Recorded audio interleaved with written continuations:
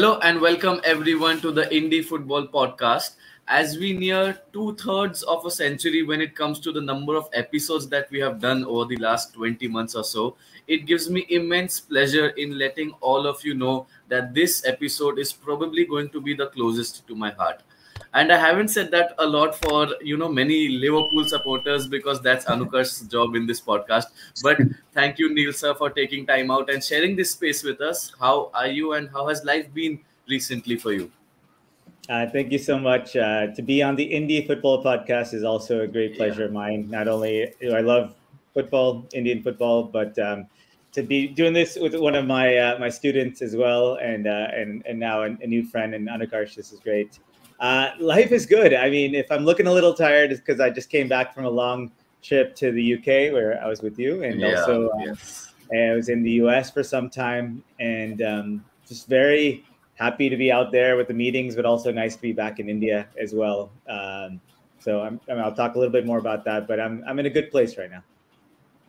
Anukarsh sir, I think even you have lost count of how many Liverpool supporters have we had in our podcast now, but every single person's story is almost worth their weight in gold, right? And that's why you love this club so much.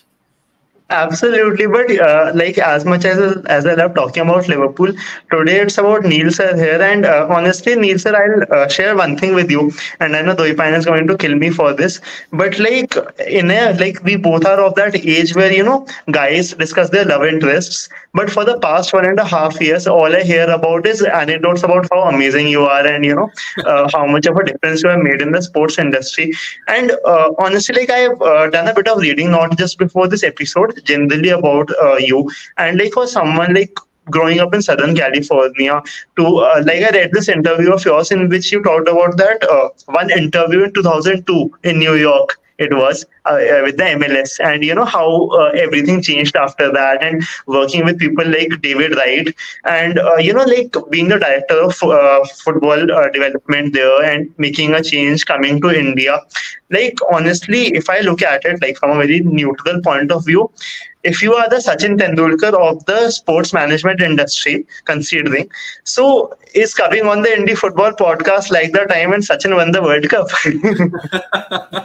It's even better. It's even better. I don't know what it felt like for Sachin at that time, but I can say. Thank you so much, sir. I am sorry for my grotesque sense of humor, but honestly, thank you so much for coming in. It means a lot for us. And like coming to India, changing the infrastructure here, it's like a very Gandhi-esque sort of a journey, when he came from South Africa and changed it in the freedom struggle. So thank you so much for coming in, and we really look forward to doing this episode with you. And of course, having a Liverpool fan here means a lot to me because I myself have supported this club for a long time. But getting to the thick of the things. Sir, for someone who has supported the club for the last 23 years, like there must have been a lot of moments that, might have defined your fanhood. But what was that one memorable moment which inspired or ignited the great Neel Shah to actually start supporting this great club? Like, what was that one moment? First off, I'm going to cut the first couple of minutes of this and then just put that on every profile and share with my and also before Neel sir, you answer this, I feel I've really fallen behind in terms of research because Anukarsh sir has really come up with dates and people you have met and all these things, and I feel that I'm underprepared now for this entire thing. But then Neel sir. I mean, Liverpool. So as you said, I grew up in Southern California in the 80s and 90s. It wasn't very easy to get access to Premier League football in the US. There was mostly like Manchester United TV, so you'd see some highlights, but I don't remember watching a lot of having access to a lot of Premier League on our regular cable. So it was hard to pick a club that you really love. Very different from how you guys grew up, where there was a lot more access to Premier League in the time, in your younger days. And so in 1999, I moved to England for 1 year to study economics at University College London.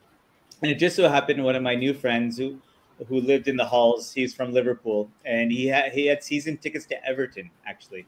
So I used to travel with his family members because they had an extra ticket. I used to go watch Everton matches around the country. It was fantastic as a California boy. didn't get to see a lot of really great live football at that time, to go to all these great stadiums in England and watch a good team in Everton. And one of the matches was at Goodison Park, Everton's home ground, against Liverpool. And as you know, it's a big rivalry. There's Stanley Park in between these two stadiums, and really special experience. And I remember being in that stadium with all the Everton supporters, and there's this one guy just running up and down the pitch, back and forth and back and forth. And at that time, that's the kind of player I like to be in my club team, and that's a player that I would love to be more of. And it was Steven Gerrard, and I was just Mm.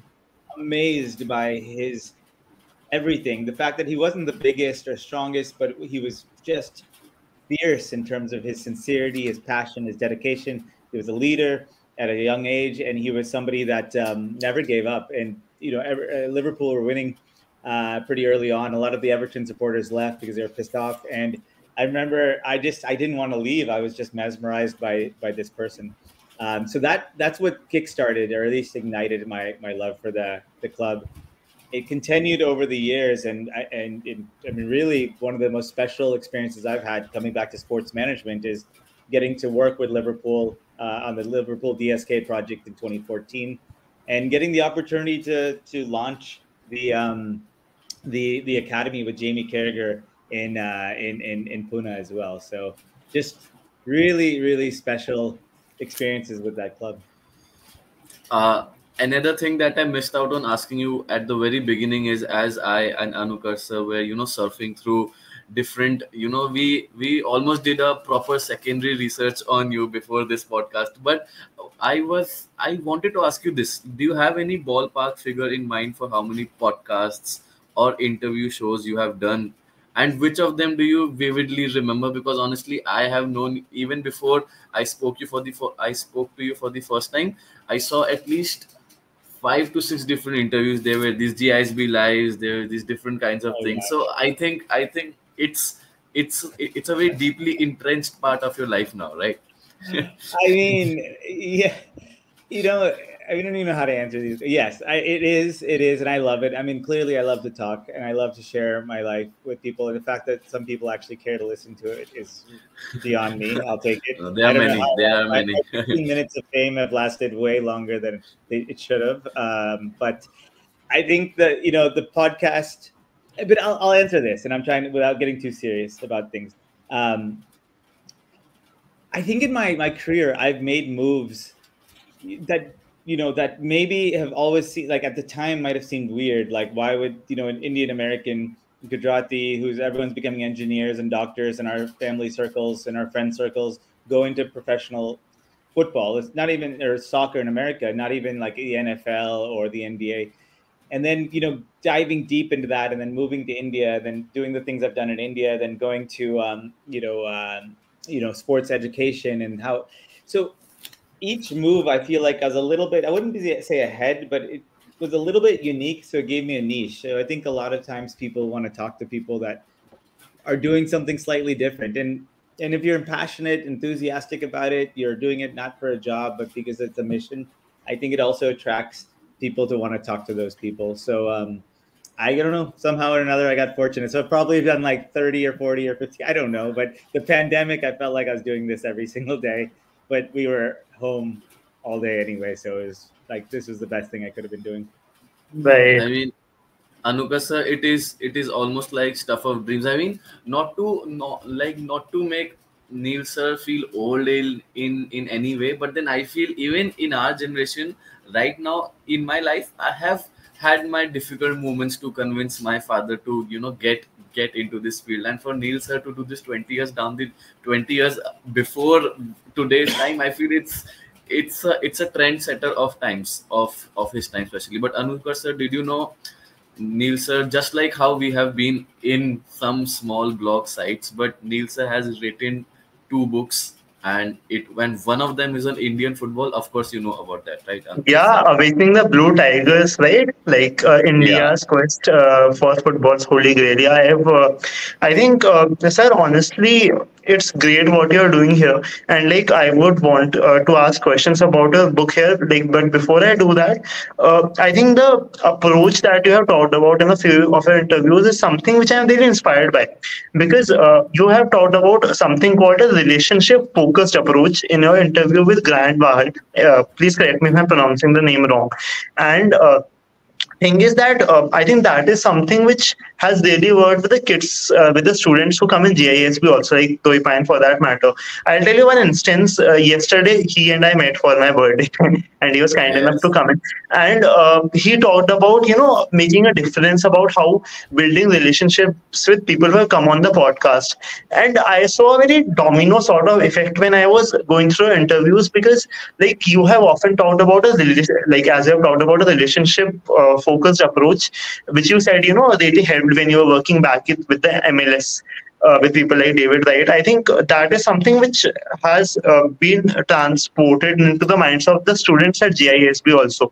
Because I think when Dwaipayan insisted again and again that even though if the podcast doesn't do well for the next 10 years, but you are able to build that relationship or make a difference, I think Yeah. that is something which is very big for someone in a generation where we live, and everyone's so obsessed with money and social media, and kind of not uh, bringing in that leap for someone to climb up to and reach that level.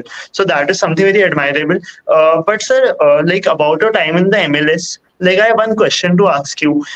That considering that you might have learned a lot of things, stumbled upon a very different sort of scenario there in the US.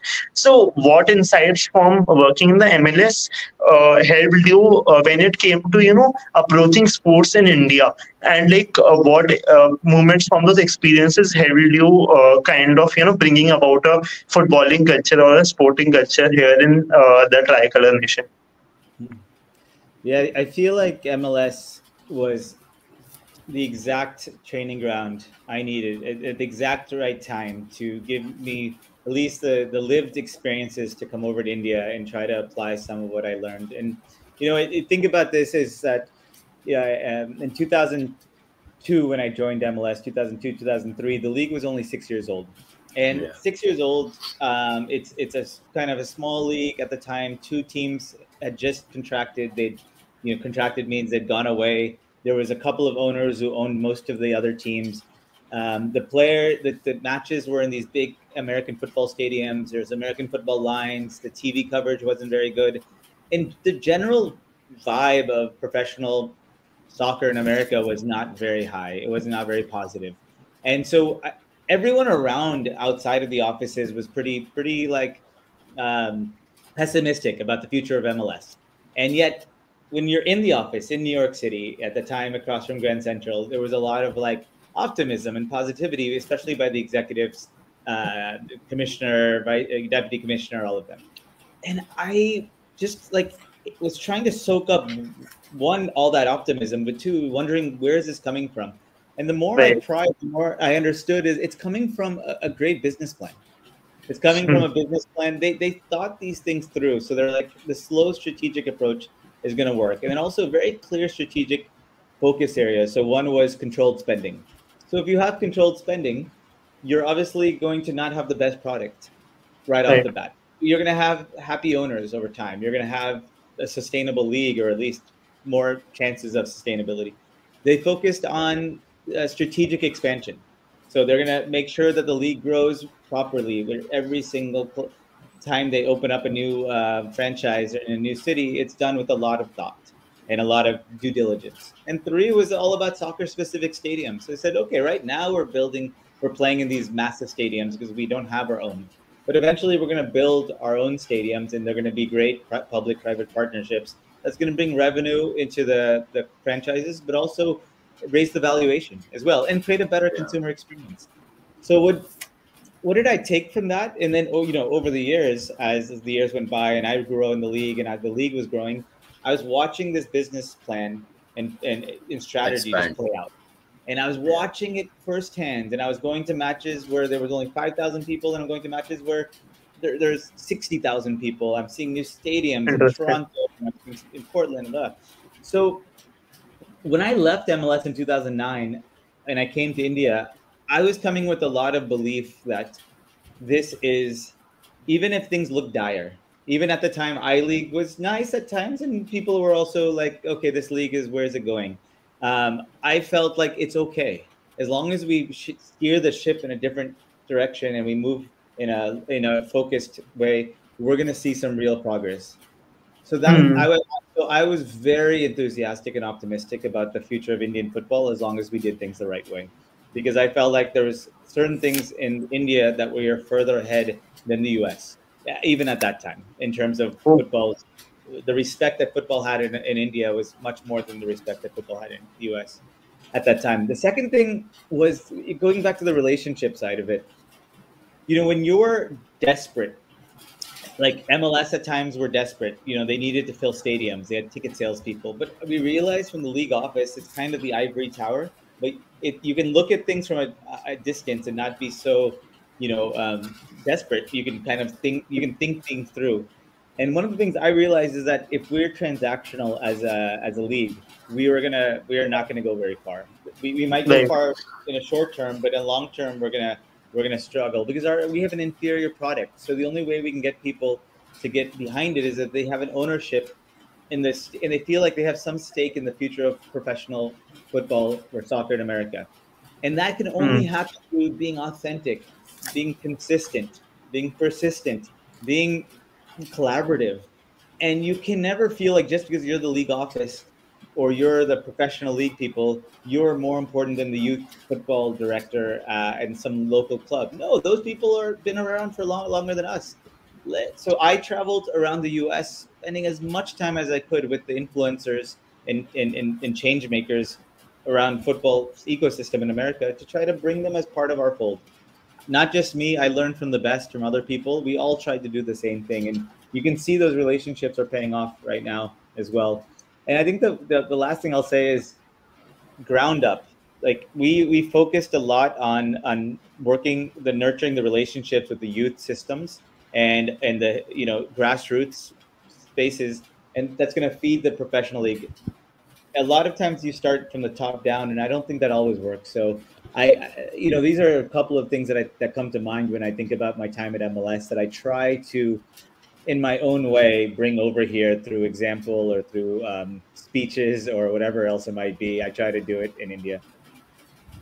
Sir, can I ask you one question? Like, I know it's like something maybe Dudoi fans quick you to ask you here, but I cannot, resist myself from asking this question. So, you raised an interesting point about the US youth system and, raising it from the ground up. Now, for you had also previously talked about, when you were yourself trying to make it as a professional in the US youth system, like before the MLS interview. Sir, I think did that experience help you in kind of making a certain network or kind of understanding the dynamics better? You mean as I was trying to be a professional Yes, sir. footballer, Yes. or you Yeah, know, like that previous experience, did it help you like as a bureaucrat or someone in the industry later in life?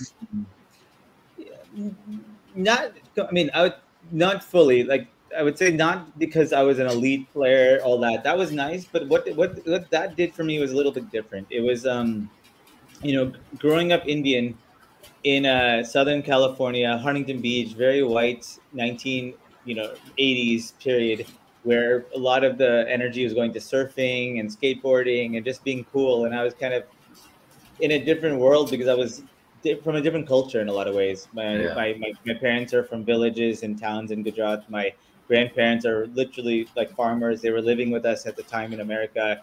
Our home was different than my friends' homes who had swimming pools and barbecues and dogs. Ours had like Mahabharat and Ramayan and like Gujarati Interesting. food, other grandmas sitting on the floor like eating food with their hands. And so our whole, like I was living two worlds. And what soccer did for me, and I played from the age of 4 to 18 in terms of like consistently playing at different clubs and teams, it gave me a sense of purpose, a sense of self, a sense of confidence, a sense of being part of something bigger. People didn't see me as kind of a weird Indian kid when I was playing well on the football field. So it really opened my it expanded my world in a lot of ways, and it made me feel like completely myself. And I think that's where I really, when I think about why I wanted to work in professional football in my life, one of the biggest reasons why the sport did so much for me as a human being, and especially as somebody different living in America. And then it did a lot for my parents. My parents, who are very different from the Americans that were around us, all of a sudden they're hanging out with all the other Americans at the tournaments in Las Vegas or going to Hawaii. That's They're sweet. they're drinking with them or hanging out and partying and doing whatever, and they're feeling more American because of my relationship with this beautiful sport. So I think that's where it made a huge difference, more than it elevating me to some elite circles or something like that. Yeah, I think it's certainly goosebumps for me because till now, and I would also bring up like some part of the GISB study trip that I just had in the last week, in the last couple of weeks. From my childhood, I did know that sports in foreign countries is different from sports in India. Like we do lag behind in many facets, but through my experience, and I am also coming from the fact of how Neel sir just shared on how having the entire experience of earlier going around with a friend who had Everton tickets, and now later on understanding how sports was perceived in America at that time, is for me, for this study trip, what it gave me is a paradigm shift in how we can have our perspectives set in sports. and Mm. I think what added to the flavor of our trip was that we did not just go to the best Chelsea's Premier Leagues of the tournament of the football world, which is important, but also then go to a third division club like AFC Wimbledon and understand how inclusive football can be as a sport. And it's so much. I think football is more outside the pitch also sometimes than what it is inside the pitch. So yeah, I mean, and to the point that I had asked more questions in the Wimbledon field trip than the Chelsea one. But then I really did enjoy it a lot. But I mean, Neil sir, now I think it is something of a special segment of our episode, not only for you but also for us, because Anukarsh sir here has been a writer for many different sites. I had also earlier been writing, but tell us about your writing journey. Like where did it all start? Your first book, and then now congratulations on your second book getting released. And I feel a part of your journey when it comes to the second book, because in your self discovery sessions with us, I think it was in June, you just came and read chapters, and I absolutely felt like a starry eyed young kid trying to understand whoever someone similar to what I want to do in life was coming and sharing his experience. So please tell us more about that aspect of your life. Yeah, no, thank you. I mean, it's all quite surreal, actually, to be honest, because even when I hear somebody say, "Oh, you've written two books," you know, I mean, like it sounds like people are talking about somebody else, because sometimes these things just come out of us. Maybe it feels like that with the podcast for you, like it just Yeah. magically, Yes. like you're just going through the motions, and all of a sudden you're Thank creating you. things that you can't imagine. For me, it started. I've always loved writing. I write a lot of letters. I journal almost daily for the last probably 30 years, 30, 40 years, but 30 years for sure. And I've kept a blog since I moved to India, and I have posts from, all the way back in 2009. So writing and reflecting has always been there, more nonfiction than fiction for sure. Um, and I remember back in 2017 when was working with the Liverpool DSK project, I was invited to do a TED Talk, and that TED Talk, they wanted it on sports. Like they wanted me to talk about sports, and I thought about it, and I thought about the people in the audience, and I thought, you know what, I don't want to do it on sports, because if I do it on sports, maybe a couple of people in the audience are going to love this, and I'm going to lose the rest of it. And I've watched a lot of TEDx talks in the past, and like, no, they usually come up with an idea or topic that can connect with a lot of people. Yeah. So somewhere along the way, I started thinking about my own journey and things that excite me, and one of the ideas was this concept of superpower, is that we all have something that we are better than others, and it's something that I feel like I've learned over time, that one of my superpowers is that if something has touched, moved, or inspired me, I can talk about it for days, and I can talk about it and talk about it, and I can create a little bit of interest in most other people through it. It's just Yeah. something that has been like that for me since I was 5 all the way on to 40s. So, and then I ended up recognizing a little bit more my passion and purpose, and then I connected it to my career pathway, and I ended up doing the TED Talk on that, and it came together. It was fun. It wasn't maybe the greatest TEDx talk, maybe not the worst, but it went, and I felt pretty good about it. I did another one a couple years later, which was somewhat similar. And along the way, I just felt like, you know what, I think I have something here. And I started doing these careers and sports talks to help set up GISB. And I didn't want to just talk about a sales pitch and why I joined GISB. So I wanted to offer something to everyone I talked to when I traveled around India. And I offered them a little bit more of this like formula of how do you create a career pathway that's aligned with your natural self. And then the pandemic happened, and I just started writing, and a couple of chapters came out, and before I knew it, the whole book was done. So that was great because it felt so incredible to have a manuscript done, which I never thought. I didn't know anything about publishing. So this is the first book or the second book? This is the pandemic. First and second, meaning that the one that I wrote first but came out second. And, all right, great.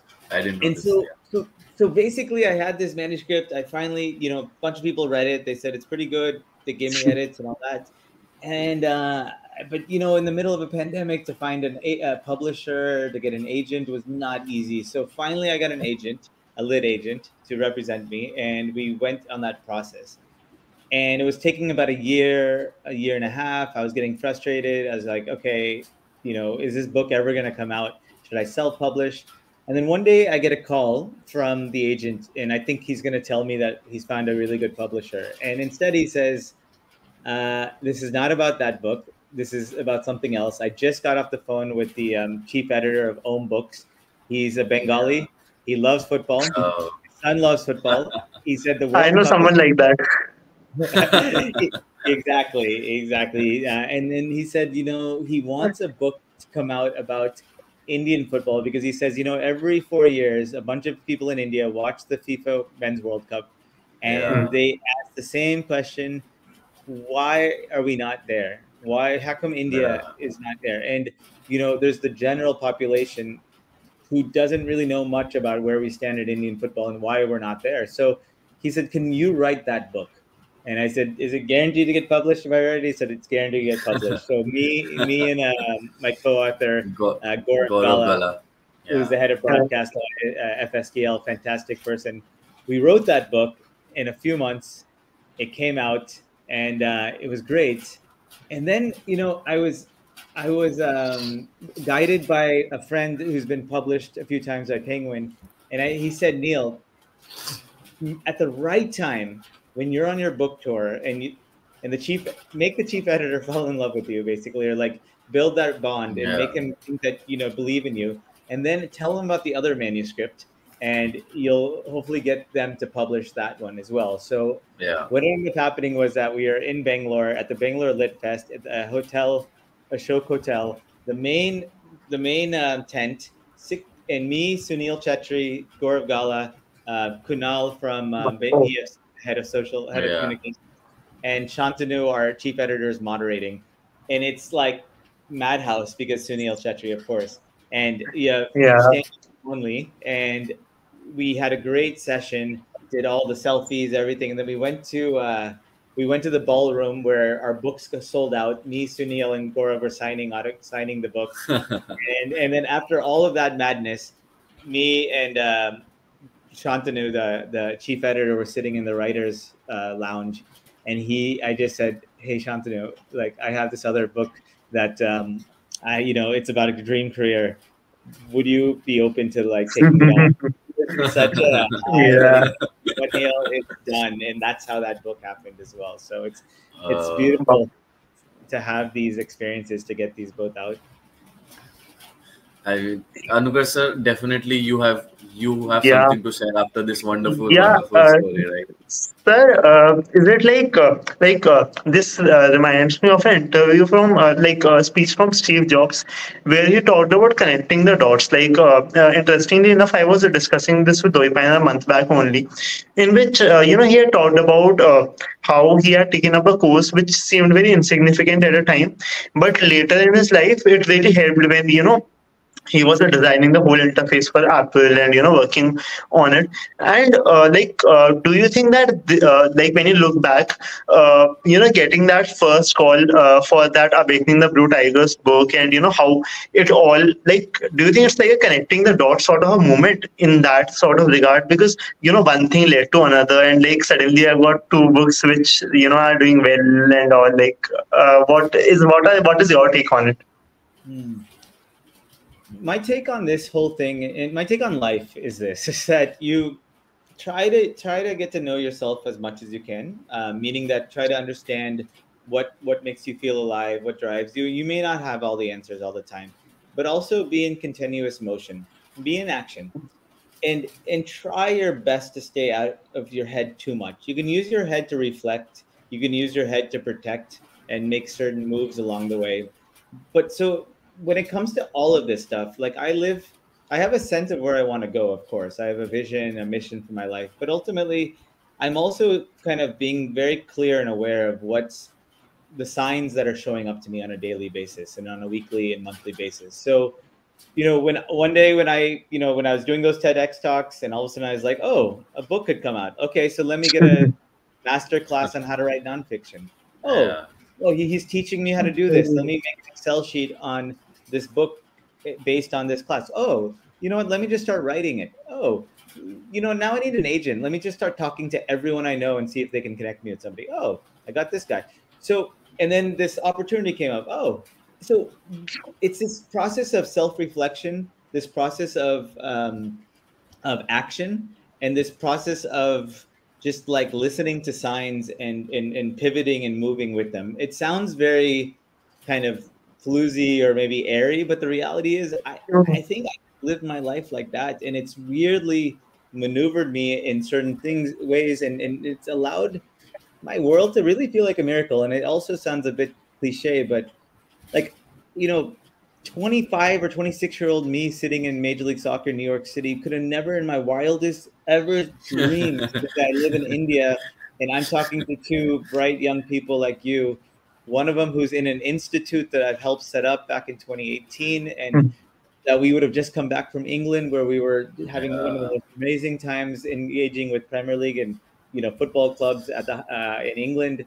Like, we're talking about two books that I've written. One about Indian football. First time I ever came to India was 2007 when I was 27. Yeah.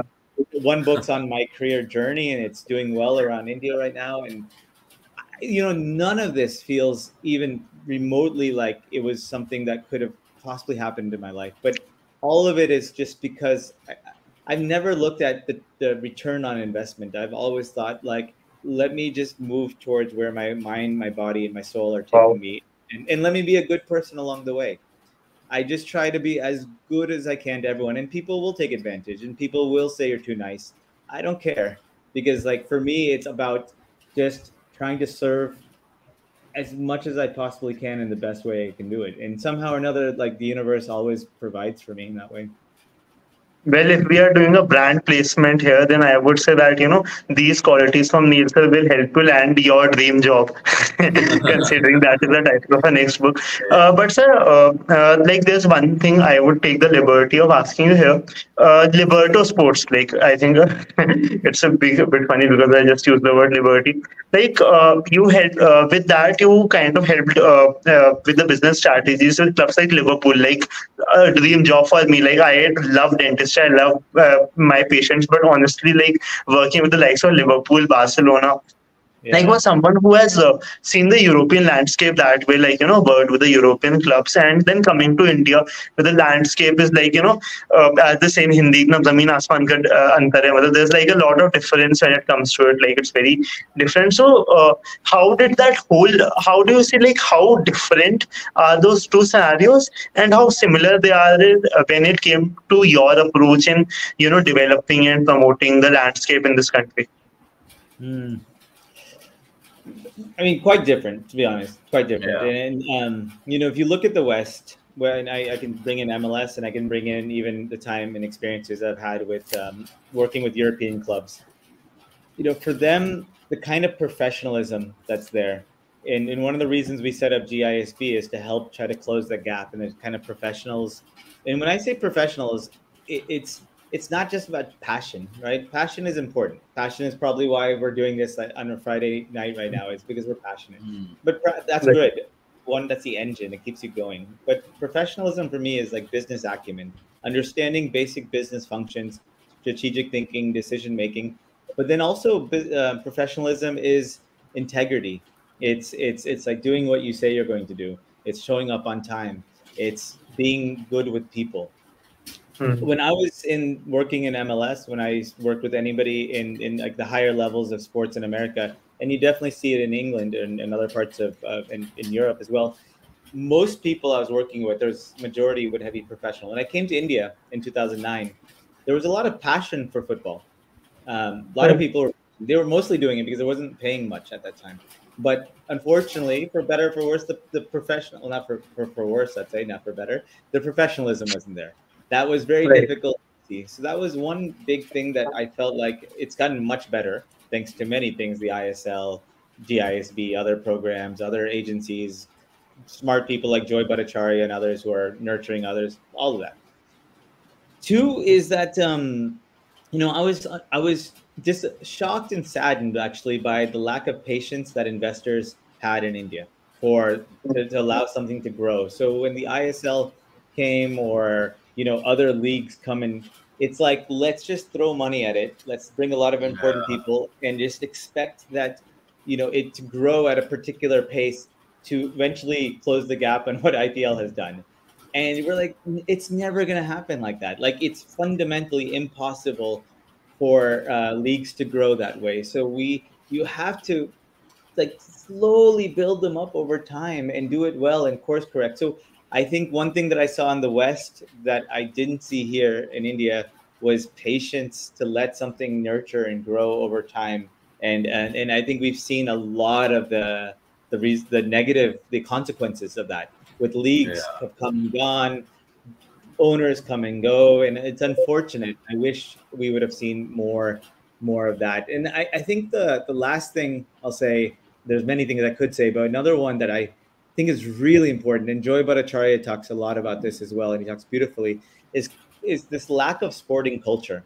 And what I mean by that is this: is that you go to, like, I grew up in, as I said, California. I played high school sports. I played university club sports, but I was a part of a lot of university sporting things.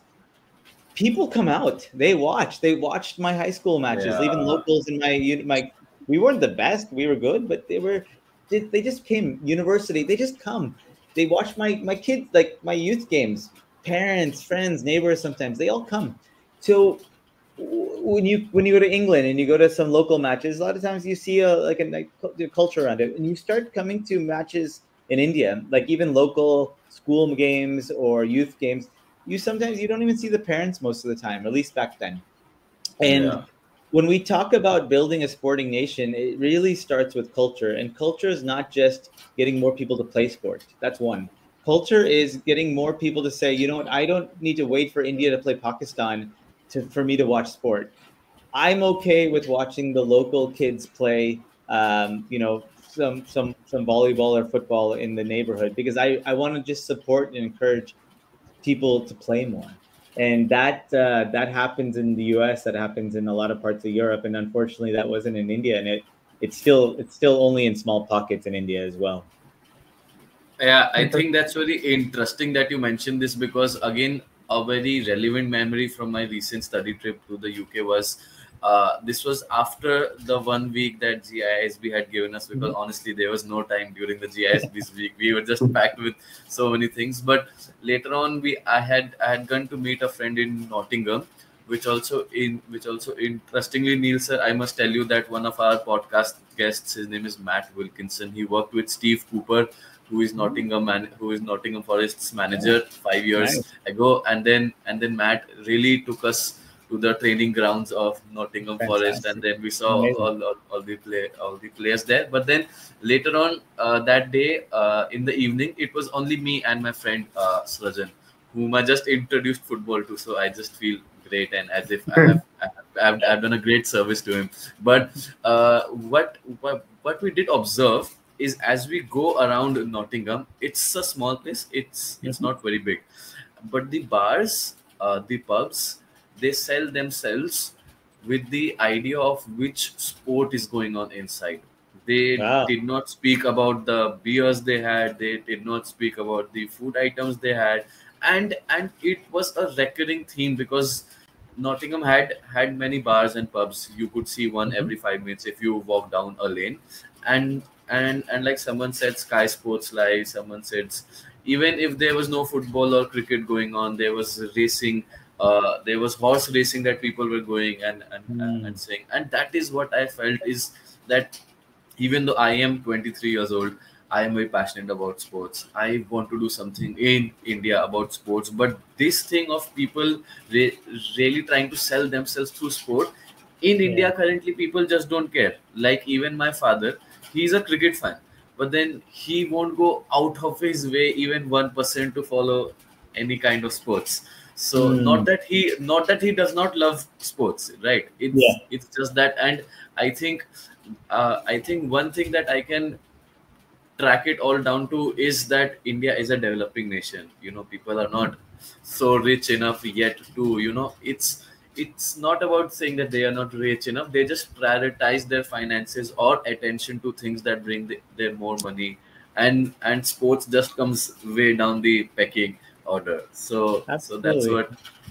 that's what I Yeah, thought of. yeah, and that's a beautiful example, and it's a great place for us to aspire to be. Maybe not to have so many pubs in India, but to Yeah, have yeah, a lot of places that see sports as the attractor to bring people in. yeah, And you're absolutely right. India is a we can't, and that's one thing when I'm in the US or I'm in the UK and I'm making presentations on the Indian sports landscape, is I'm trying to say you can't compare India yeah. and these It's countries. different. Like they're very different. So the challenges that exist in you know India, they may not exist completely in those parts of the world, but the opportunities that Hmm. exist in India, the data that's so inexpensive, to some of the Yeah. unique, the depth of culture, to some of the wild stories that you see in some parts of India that I talk about in Awakening the Blue Tigers, in terms of the passion for certain sports, to the TV viewership of an OTT platforms where you have Yeah. hundreds of millions of people watching. Like what's going to be at India Pakistan tomorrow is going to be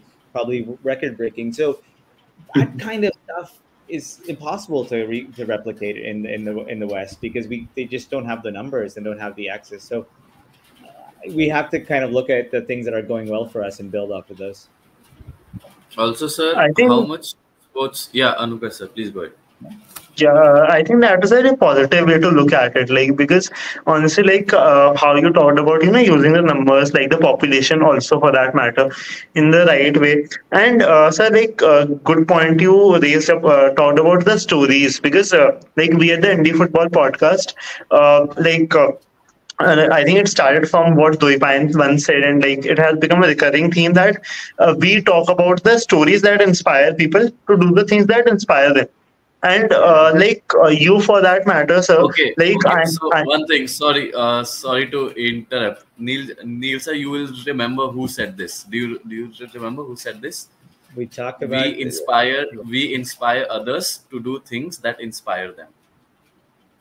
the I don't student is being the you like quizzer No, no, here. no. who, It who is, said that? it is, it is from Simon Sinek in his book Start with Why, Who's one of my favorites, so I should yes, know this. exactly, and then I have countless times came back to Anukarsh, and even Anukarsh has booked me has sorry gifted me a book called Find Your Why from Simon Sinek. So I and Anukarsh keep talking a lot about Simon Sinek Uh, and whatever it is. Sorry, yes, Anukarsh sir, please go ahead. Yeah.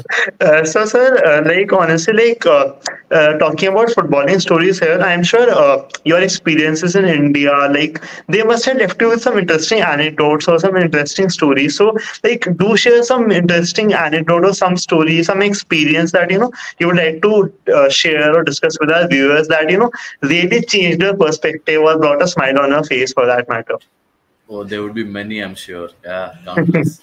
oh gosh. Okay. I'll tell you one that comes to mind right now. So, my client in 2015 at Libero Sports was one of the clients was the Air Force, the Indian Air Force, and they've been organizing the Sabroto Cup for so many years, and they wanted in 2015, they wanted to bring in like more sponsors. And one of the ways that we thought they can do that is by bringing in a big celebrity footballer, like a big name to be an ambassador for this event. And so we talked about a lot of names, Ryan Giggs and Paul Scholes and all of these people that we thought would connect with this youth audience. But because the Air Force was a lot of more elderly people who are running the Sabroto Cup kind of department at that point, they were thinking the older guys. And so we kind of mentioned Pele, and they said, yeah, Pele. Well, sure, of course.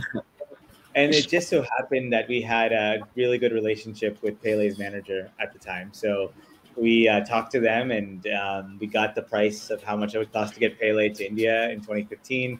And we talked to the Indian Air Force, and we actually had to go all the way to the head of the entire Indian Air Force to talk to him about convincing him why Pele, and everything got done.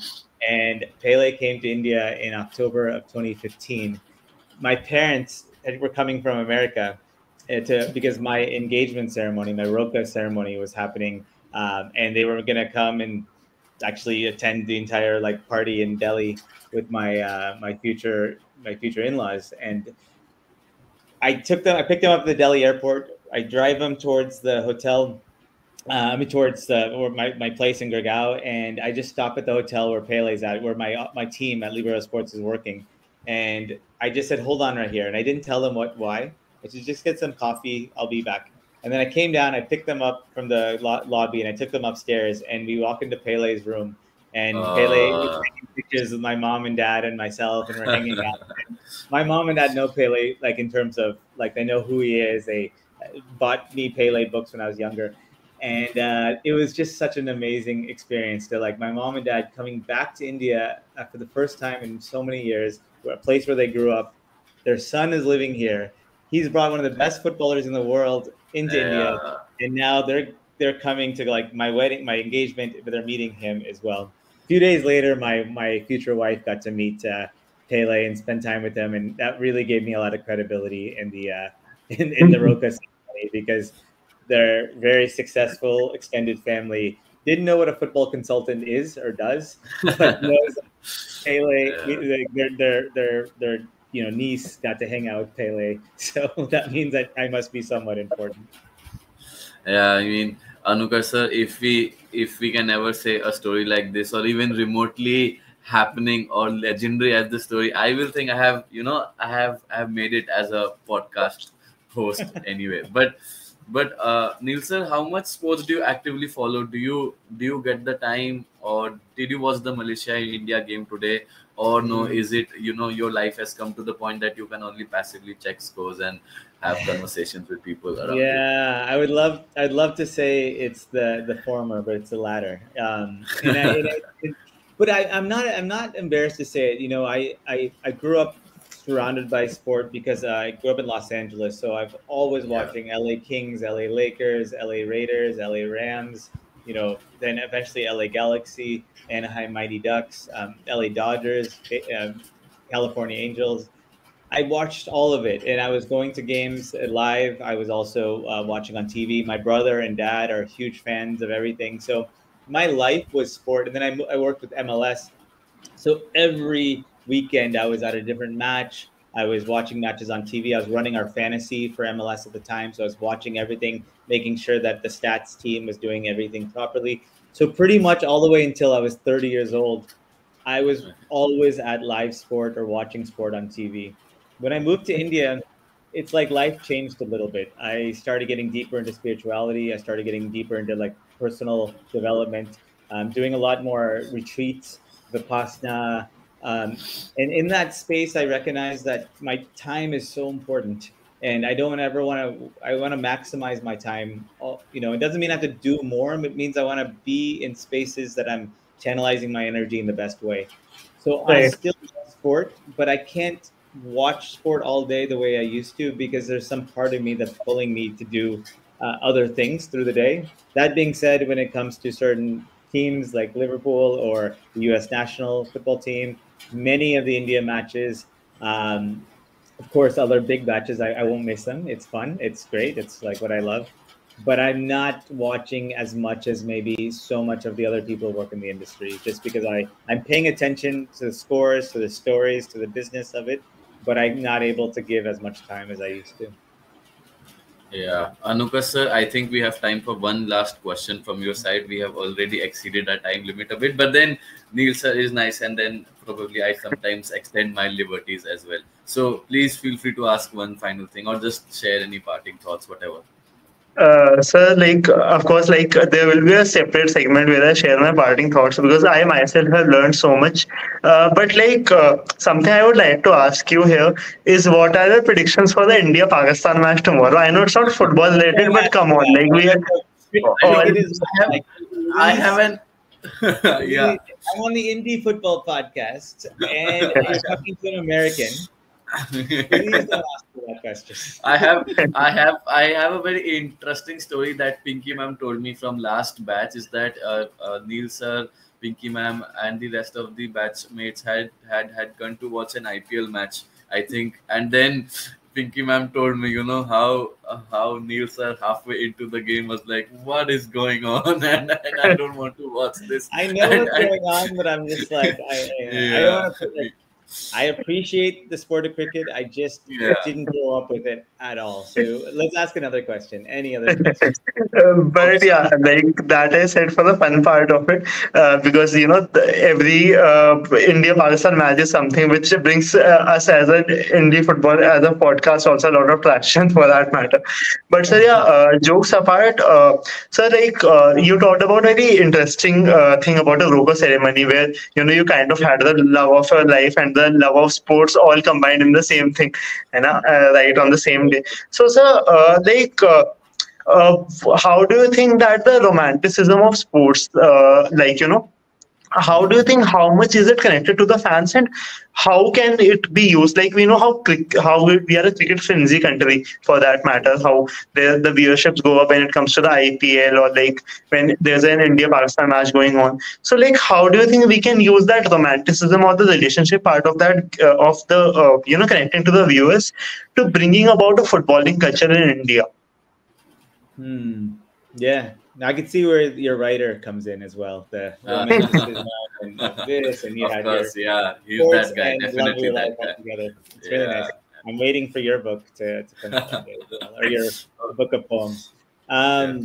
Look, this is how I see things. Like because for so many years I worked in fan development, fan engagement, MLS, and people always want to ask me, especially when I came to India, how do you develop fans? Like, what did you guys do? And this is at a time where social media, like Facebook, like I worked there from 2002 to 2009. Facebook came out, 2007, 8, or like in terms of being as popular. Instagram came out much later. So, like, it wasn't that we were using social media so much to develop fans. A lot of what we were doing was legitimately just going on and building relationship with supporters groups, with other groups, consistency, creating reasons, emotional affinity, like ways for them to feel emotionally connected to the sport or the club or the league. And when you talk about this romanticism, one of the reasons I love sports is because as I've grown older in life now, and I'm around more older people in their 40s, 50s, 60s, you realize there's very few things in the life that make us feel alive anymore. Like as you get older, like you guys are both in your 20s, you're younger, maybe there's a lot of other things that just keep you going, you're excited, whatever it might be. But as you get older, sometimes things start to drop off, lose its excitement, lose its appeal. And a lot of times, a lot of people just become dead inside. They don't really find as much joy in their life.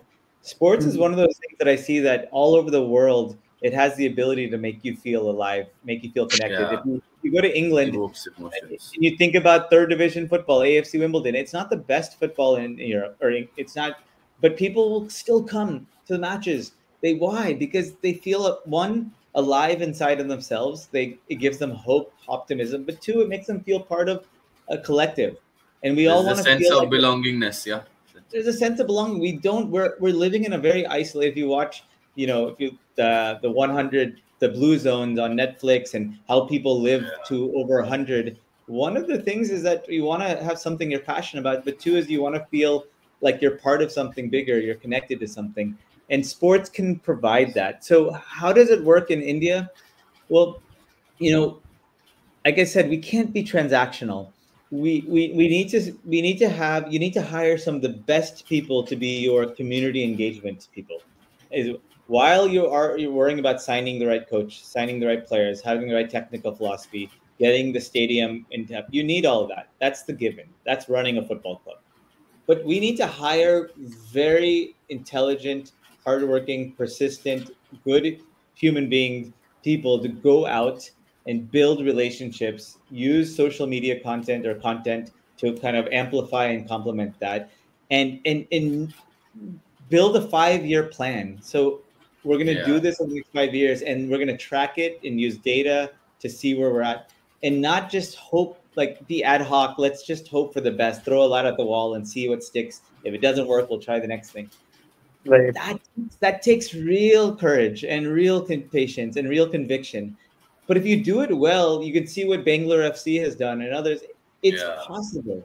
BFC went into a market that wasn't necessarily a known big football market, the same way Kerala or other parts, Goa and Northeast, but they turned it into what it is because of consistency and professionalism and understanding the marquee player and doing it well with them, or a franchise player like in Sunil Chetri. They've done things well enough to keep. So even if the club was not playing well, the last couple of years hasn't been as strong as they normally are, that core base won't go away, and they will easily come back. Whereas, I mean, Northeast United did really well for a couple of years, and then it kind of dropped off, and it's hard to get that core base back again. And I know Mandar is the CEO is trying to do that again. Yeah. But I think BFC has done such a great job, and there's going to be other clubs. Mumbai City FC is trying to do some really good things as well. If we can see that consistency across the board in India, in Indian football, not just at the ISL level, but the I-League level. I know the budgets are smaller. I know the kind of the bandwidth of the teams are smaller. I know the season's a little bit murky sometimes. But if we can see that at different levels, you're going to start to see the culture of Indian football fandom really explode. But and I'm hoping that GISB produces many, many more Dwaipayans who I believe have, and now meeting you, Anukarsh, have the passion and the professionalism and the ability, the creativity, let's say, and the people skills to go out and do this kind of work. Because this is real grassroots. This is real grassroots work, and it's thankless for a while, but it's really cool because you're traveling around and building relationships to come back and serve something we all care about, which is the sport and the clubs and the leagues we represent. I think this is one of the longest episodes that we have ever done, but also the kind of episode where both of us have been constantly engaged throughout the entirety. Because I'll be honest, sometimes some of the episodes can be a bit of a lull. Sometimes when we we'll edit that part out anyway. But then thank you, sir. I mean, I know we have stretched the envelope a bit when it comes to the time, but then I think part of the blame is on you, because you have been so good in sharing so many different things that we kept on asking questions. Anukarsh sir, now is the time when you give a small parting thought, and then we'll let Neel sir go before he thinks, oh God, these guys. So. While, sir, I would want another hour, honestly, and I know Dwaipayan will kill me if I take more than 2 minutes. But yeah, thank you so much for the kind words, because honestly, for something which began out of passion, I won't say exactly a passion project, but something which didn't really have a lot of direction when we started it, the Indie Football Podcast, for me and Dwaipayan. We have met people, and I think throughout it, we have learned a lot out of them. And it's people, like I said at the start of the episode, it's people like you who inspire us. And good luck with the new book, sir. I mean, I'm sure it will definitely do well without any promotion for that matter. They say like the word of mouth is the best marketing, but when you are able to make that sort of difference, I'm sure the word of mouth will spread like wildfire. and we might use the last 5 minutes of this podcast where you said some nice things about it in certain ads to, when it comes to promoting the podcast. But jokes apart, thank you so much, sir, for taking out the time and for being kind enough to do this. Me as a healthcare profession, I today feel more uh, endowed towards making a difference in my industry also, because of how towards my own industry, in the healthcare industry, I myself want to make a lot of difference, considering what you have done in the sports industry, coming from the US in a very, a road less taken. So I'm sure Robert Frost would be proud of you that way, and we ourselves are really thankful to you for taking out the time. So once again, thank you so much for coming into the Indie Football Podcast. No, it's Yeah. a my pleasure. You guys were both way too generous with your compliments and praise. Like I said, I mostly felt like you're talking about somebody else. Like I don't know me.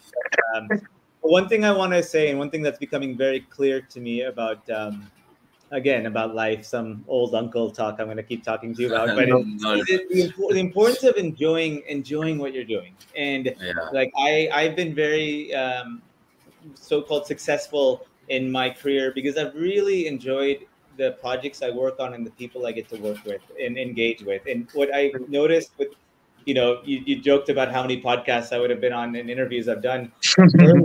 That, like what I really got from the two of you, from the start all the way till now, is just how much you're enjoying this process, like the research, Absolutely. the Yeah. talking, the sharing, the bantering. And I think that if you can keep that into your, bring that into every aspect of your career and in your lives, you'll be successful no matter what. I mean, this is the dream for all of us. So keep enjoying it, and it's fun when you're enjoying it. It makes it easier for me to enjoy it as well.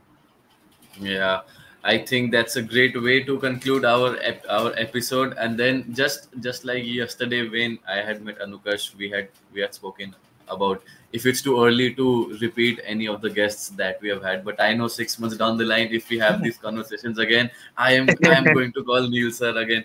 But then thank you, Neel sir.